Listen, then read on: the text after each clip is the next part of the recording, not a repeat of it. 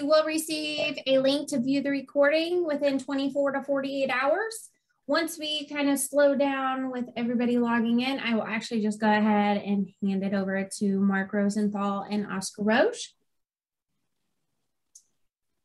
Looks, we still haven't fallen in. So it's kind of slowed down. If you guys want to start, you are more than welcome. Very good. Thanks, Skylar. And once again, Skylar and the team at Lean Frontiers really appreciate you organising this and putting the effort into these little sessions. They don't seem much, I know, to people attending, but I know in the background they do take a little bit of coordinating. And thanks, Mark, for giving us the time. I won't introduce Mark formally. I think most of you watching will probably know Mark pretty well or know of Mark and his background. He's the lean thinker and has covered some pretty valuable stuff over the last 5 years in my association with Mark. So when we were looking at this webinar and we wanted to get Mark to speak, I emailed Mark, and Mark, I don't remember the actual question, except I know I had some concerns about the risk of overcomplicating various things, whether it be Toyota Carter or whether it be UI or I think we people who would regard ourselves as consultants in this have a habit of making things more complicated than they need to be, or we have done it in the past. And I wrote something to you along those lines, and you replied with this. You said, "Overcomplicating is an interesting topic. True advancement generally makes a body of theory simpler by combining things that were previously thought to be separate." So a couple of questions out of that response you gave me, Mark. The first is, why is this an interesting topic? Why did you respond? This is an interesting topic. You know, there's two contexts here. One is science in general, and that's kind of where that comes from. You know, just go back in history. You know, what the physicists have been. Maxwell combined electricity and magnetism into a single set of equations. The holy grail of physics has always been to reduce everything to a single set of equations, and they're still struggling right now trying to integrate, for example, gravitation into quantum mechanics. But that's what they're trying to do. They're trying to say these things are not separate. These things are actually just different manifestations of the same thing. Coming around to the topic everybody here is probably actually interested in, if we look at continuous improvement, we see the same fundamental thing happening.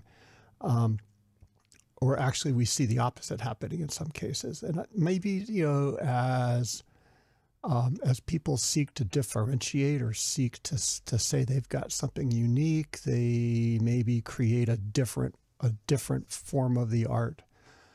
But looking at it through the eyes of scientific thinking, which of course is it's the core of all of it, at least it should be. Any continuous improvement system that actually works is built on scientific thinking. And if you adopt that as a premise, then if I look at, you know, TQM, that's just because that's kind of where it all started.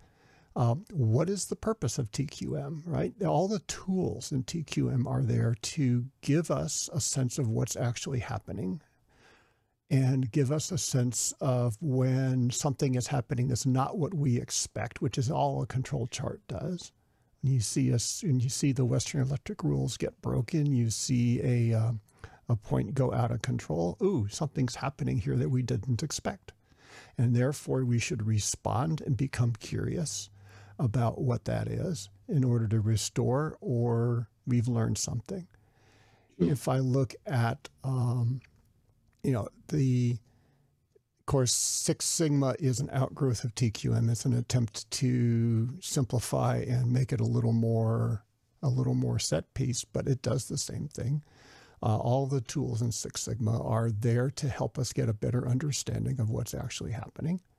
If I have a really complex process that has a lot of things going on and I can't control variables, okay, I'll do a designed experiment. Why? In order to learn the current condition so that I can establish a target condition about which variables I need to control. So if I begin to look at all of the different flavors of a continuous improvement, rather than saying, oh, well, Six Sigma is fundamentally different than TQM or is fundamentally different than theory of constraints or fundamentally different than lean. No, it's not.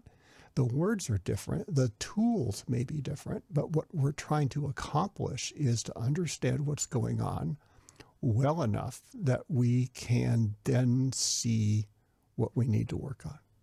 Sure. Yeah, right. Makes a lot of sense. Thank you. And can you expand on the second part of that sentence, the thing I picked up on? Can you expand on what you meant by true advancement? True advancement. Advancement generally makes a body of theory simpler. So what do you mean by true advancement? What I mean is, just continuing on the same thing, I think that as we practitioners get deeper understanding into what we're trying to do, we should be seeing what I just said, is that the boundaries or it blurs, and we start to, for example, I was doing, following the Toyota Kata coaching method in an organization where they had a pretty good Six Sigma background. And it kind of bent their heads around when we started just asking, well, why don't you use your Six Sigma tools to grasp the current condition? And suddenly these two things began to merge into one because they are. So as we look at it as practitioners, I think it's important to emphasize the thinking pattern, adapt it to whatever tools are currently in use, rather than trying as a change agent to say, oh, no, you're doing that wrong. You need to do this instead. No, you need to maybe do this a little better, maybe a little more scientific discipline in how you're applying it, maybe expand your thinking a little bit and looking at the overarching process you're trying to do rather than by rote. But when I say extend, that's kind of what I'm talking about. Did I answer the question? I kind of riffed there. Are you still with us, Oscar? Uh-oh, I think Oscar froze. Uh-oh, I think you did too. Oh. Okay. He's gone. Okay. So I'll continue on that while we wait for technical difficulties here.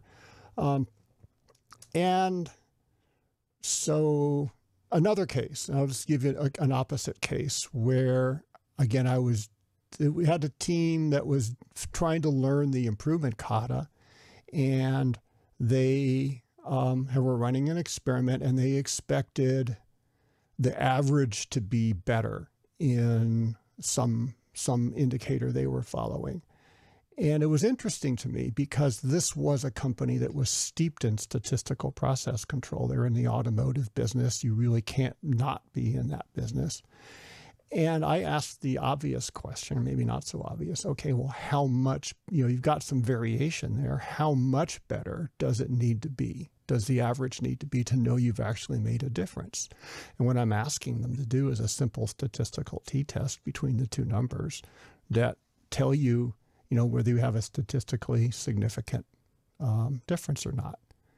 And it was like over their heads, because in their minds, they had segmented the statistical process control that they knew from this Toyota Kata thing they were learning. And that's really, that's what we're trying to say. No, it's the same stuff. And that was kind of my point. So as they learned, they should be then understanding that we're integrating, we're combining these two structures into one. I go to classic lean, and it gives you the same basic stuff. I look at standard work. The purpose of standard work is so that the team that is by the team for the team, so that the team performing the work cycle can detect if they get knocked off it. They can say, oh, wait a minute, we couldn't follow our work cycle this time. Why? Well, because this happened or that happened and it got in our way. And so that gives us an opportunity to learn, to say, what do we need to understand here? And then work to remove that source of instability, which I might say in Lean.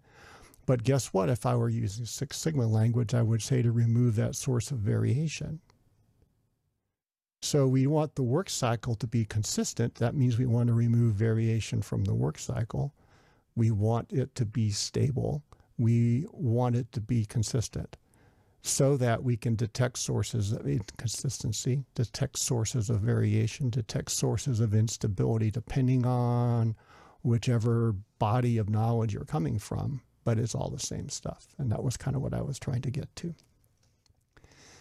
So continuing to riff here, there's a, I'm going to say. I'm back. So, he's back. Okay. So I was just continued on the topic there, Oscar, and brought up a couple of other examples. Rather Australian internet, I apologize. Yeah, it's waiting in awkward silence for you. Well, your internet's upside down. Yeah, exactly. Doesn't help. Sorry about that. I don't know what happened there.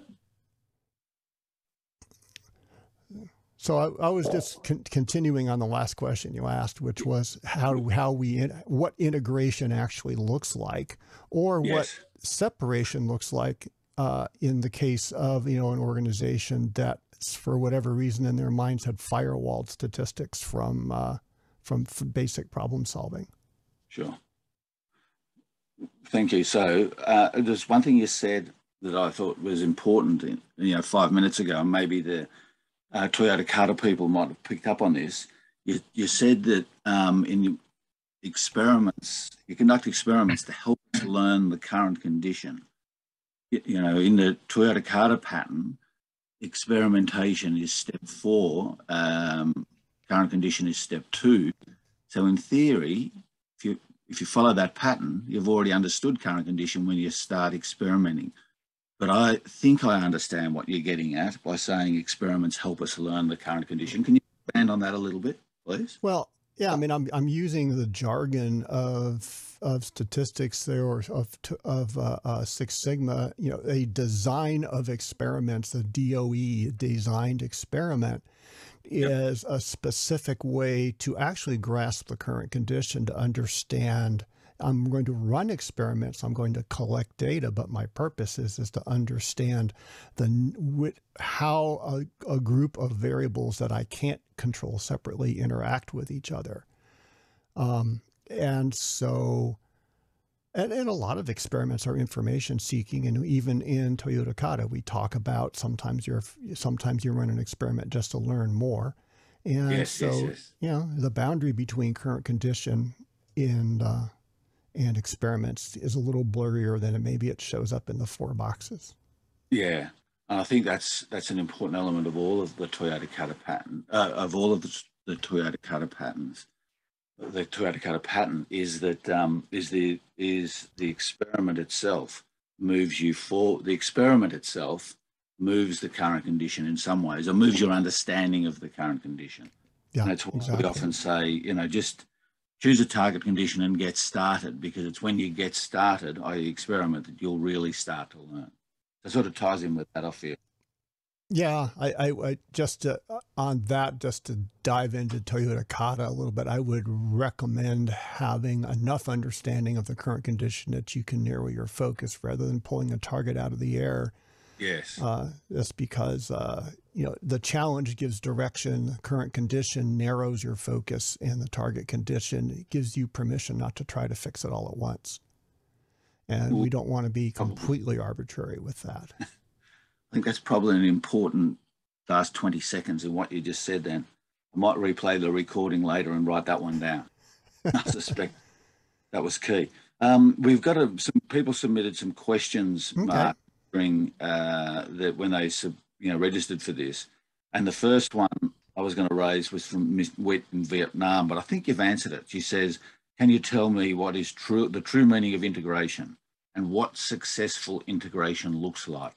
I think you've answered the first part, but if I'm looking from the outside, what does successful integration, all these things look like? If I'm looking from the outside in. I'm going to hear a seamless conversation, bringing in whatever techniques or tools or whatever that are pertinent to what we're trying to accomplish right now. And really what I'm not going to hear is discussion about whether this is Lean or Six Sigma or, and I'm not going to hear things like, well, Lean focuses on waste, which it doesn't. And Six Sigma focuses on variation, as though, the Toyota production system doesn't look at variation, they obsess on it. Yes. And so I'm going to sense an understanding that that there isn't a fundamental difference here, and I'm not going to see what I call the theological wars. Yeah, so you can be practicing scientific thinking without saying, now what's the current condition or what's our target condition? What I think you're saying is you don't necessarily have to be hearing those key words to witness the practicing of scientific thinking. Yeah, I'm going to see scientific thinking and hear the scientific thinking in the language, and then I know we're there. I'll just give you, when I worked at a large company that had, it was interesting because we had camps, and this is back in the early 2000s. There was the brand new TPS Lean camp. There was an established Six Sigma camp, and then you had little pockets of the theory of constraints folks and the GE workout folks and two or three others that were even more obscure, and they were all fighting with each other, saying our way is the only way. Yeah, and that wasn't productive. No, that'd be quite counterproductive, I imagine. Yeah. Spot on. Now, the second question that I thought was well worth bringing up is from Terry Henry. And Terry says, how do you get an organisation to go from constant evaluation to simple execution? In other words, they want to ID the problem and not fix it. So how do you go from constant evaluation to simple execution? What are you trying? Let me back up. Know where you're trying to go. So I see that a lot where people say, oh, we need to be lean. Well, okay, but why? Why are you doing this at all? And so I think having an objective, having a challenge in Toyota Kata terms, but having a goal of some kind tells us why we're doing it. I go back to, space travel, and my favorite topics back in the 60s, right? The goal was to land a man on the moon and return him safely to the earth, because that part's important too. And so that actually focused the effort that had been going on for a decade to, okay, what do we need to do to get that done? And I think that from a business point of view, it's important, and you might want to comment on this. It's not something that we'd like to be able to do. It's something that we have to challenge. The goal needs to be something that we have to do this. Otherwise, the consequences for the business are not going to be good. Yeah. What's your thoughts on that? Yeah, I don't like the burning platform metaphor, because if it's that urgent, people just want to get off the platform. But it clearly needs to be something that the organization feels that, in a good way, right? It's not, when I say something we have to do, what I'm looking at is the goal itself might be, hey, we really want to get here. Now, what must we improve to be able to reach that level of performance? And it's important because so many times, and so many of us have been taught to look at a process and say, what can we improve? And then we'll just make all these changes and say, see how much better it is. But to what end, right? Hey, we freed up all this floor space. Well, that's wonderful. Doesn't change anything other than we have yellow tape around a bunch of floor space. Yeah, right. Understood. Thank you. Phil Draper submitted a question, and his question is, how do you know you have combined too much? Is there a risk of oversimplification? There's that famous quote attributed to Einstein, and I say that these days because it's hard to know, where everything should be as simple as possible, but no simpler. And I don't run into oversimplification. Well, let me back up. Yes, you can oversimplify. That's that other saying, all models are wrong, some are useful. So if I were to, actually, I'm going to back up a bit. Try to oversimplify it, because at some point you'll simplify to the point where something breaks, and then just go back one. Yeah, good point. I like that. And I would do that with the process itself, right? Okay, we're going to keep simplifying this process. We'll keep doing flow, for example, until it can't, and then back up one, figure out what that problem is, and that tells you the threshold of works and doesn't work. Sure. I like that thought, because because that gives the focus on simplification, if you like, rather than the focus of removing waste. And you can you can be absolutely sure that when you simplify, you will have removed waste. There will be no other way than because waste just complicates things generally. Yeah. Would that be a fair comment? Yeah. Waste comes out as a consequence of getting the work to flow. But if you would try to attack it directly, you can end up painting yourself into a corner. Yeah, exactly. Andre Santiago submitted a question, and it's one that comes up a lot in many different forums or contexts. But he says, how do you apply this? I presume he means Toyota Carter, but how do you apply it with no support from management? How can we approach upper management to get them to buy into the culture? Yeah, that's two separate questions, actually. Yeah, it is. That's right. So go for the first one. How to apply it with no support from management? Just do it. I mean, honestly, unless they're directly impeding you, then which is a huge problem. Which is a huge problem. But usually people have some degree of autonomy within their work, and there's nothing stopping you from trying to find ways to do it better. And just do that. Now there'll be a limit, and you start getting cross-functional. It can get difficult, but one of my mantras for change agents is what you can where you can. Yes. And then start pushing the boundaries a little bit, just start nudging, and then you can start going to other people and saying, hey, if we worked on this together, we might be able to solve this problem. And you could get a lot done that way. And that kind of leads to the second one in a way, because if you can create a bright spot or an outlier, maybe, and it doesn't work every time, but maybe somebody will up high will say, hey, what's going on down there? Because it looks different. Exactly. Now, I see there's a person online, Mark Hampton, who's brought up a question to do with Agile. Yeah. A question from a Sean Shepherd, who's brought up a similar question. How can we avoid confusion while promoting Agile and the improvement Carter simultaneously? I might have a crack at answering that in comment. Sure. My understanding of that is that Agile is the improvement Carter and the coaching Carter are ways of learning to think with agility. So, being agile is an outcome or is an endpoint, and the Toyota Carter patterns are a way of learning, or one way of learning to think with agility or be agile. Would that be a fair comment? What are your thoughts on that?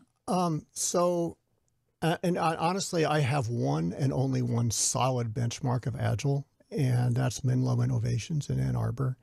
And Yes. it's not a good benchmark for me because they're doing it in a splendidly spectacular, awesome way. So, Which is not the majority. Is that what you're saying, Mark? Yeah, it's not the majority.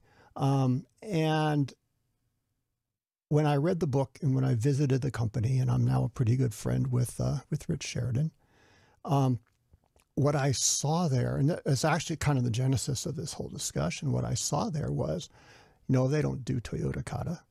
Absolutely not. They haven't even heard it. Well, they had heard of it because they know Mike Rother, but they do, because if you listen to their daily language, it's let's run the experiment. It's let's try it.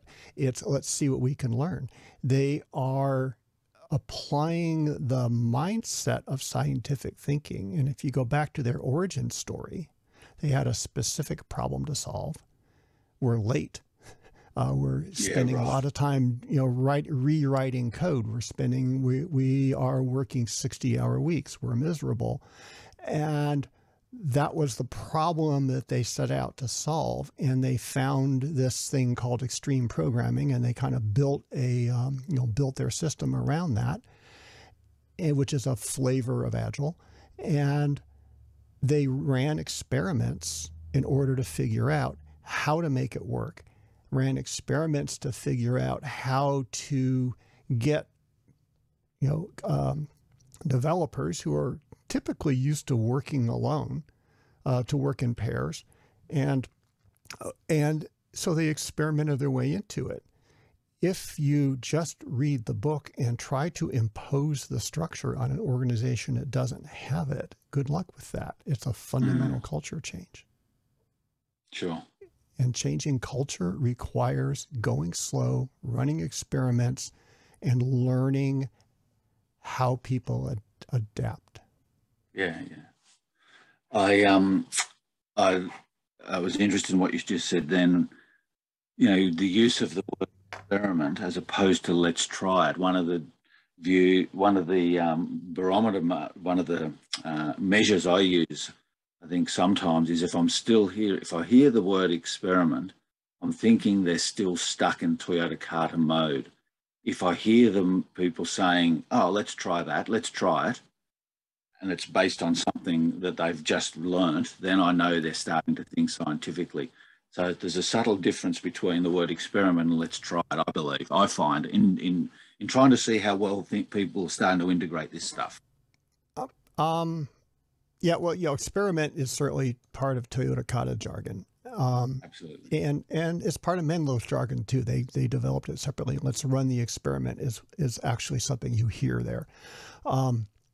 When I was learning Lean, what my late friend Hal calls legacy Lean, we had this thing called a Kaizen newspaper, which was really just an action item list, and it was a list of ideas that we're going to do essentially with the objective of hitting some goal. What wasn't there typically was a retrospective of, I'm going to take this action, I'm going to put this change into place, and then I am going to do so predicting the effect I think it's going to have, and then I'm going to observe the effect that it has, and I'm going to learn from that. So we had one of our senseis actually had us hand draw another column on the Kaizen newspaper that asked us to predict the effect and asked us to review it. He actually had us create an experimenting record out of a Kaizen newspaper. And this was back in, I want to say, 1999, 2000 or so. Yeah, right. We didn't call it an experiment, but you got to think like an experiment. And that's where I want to get to, is how are they thinking? Yes. Let's say one more thing on that, if I may. Yep, if I go to a typical staff meeting, we have action items. Yep. And what I tell people is, if you want to start engaging scientifically, just use at least the verbal structure of the Toyota Kata experiment record as your action item list, rather than saying, okay, I'll do this report back in 3 weeks. It's either done or not done. Don't let an action item go past reporting out at whatever your next meeting is. So what are you going to have done in a week rather than what are you going to have done in 2 months? And then make a prediction and then test it. Okay, we took the action, yes or no. Did we get it done? Okay, we did. We do it the way we said? Yeah, confirmation check. Okay, what was the effect that we had? And was it the effect that we wanted? That question gets asked so rarely in staff meetings, it's almost scary. Yeah, right. And say that question again, please. I know people will prick their ears up to that. What was that question? It's did we get the effect that we intended to? Yes. Did we accomplish what we set out to do with that action item? So many action items are what we in the military would call fire and forget. We just launched them off and then we never look back. And I think the important thing there, Mark, and you may wish to comment again, we're nearly out of time, is that if you didn't get the effect that you anticipated, that's not a problem. That's not wrong. No, it's learning. And exactly. I want to comment on Raghavan's question here, if I may, because he asked if you don't have a storyboard, you aren't practicing Toyota Kata. Sure. And how to get management back to the idea. And I know Raghavan pretty well. And absolutely. So Toyota Kata is a specific structure for learning. And so if you're going to use it as a practice structure, please use it. And it's kind of like martial arts. There's different, if I go to Kendo, there's ryus, right? There's different techniques that are used to do the same thing in Kendo or in Aikido or in any of those. There's different schools. And if you are using the kata from one school, you are not practicing in the way of the other school. You can't say you are. And so Toyota Kata in reality is a school. It's a set of practice routines. And there's other practice routines that work. Yes, exactly. But if you're using different practice routines, don't call it Toyota Kata because you're not doing it. Yeah. Makes good sense, Mark. Time's up. I just realised my video, that must have when I reconnected. I apologise to everyone. That's all right. I just figured you had bad bandwidth. No, it wasn't why. When I reconnected, it must have defaulted to that. So, Mark, thank you. I always enjoy conversations with you. I enjoy listening to what you had to say, and I trust the people that joined us live, there was a baby, which is terrific.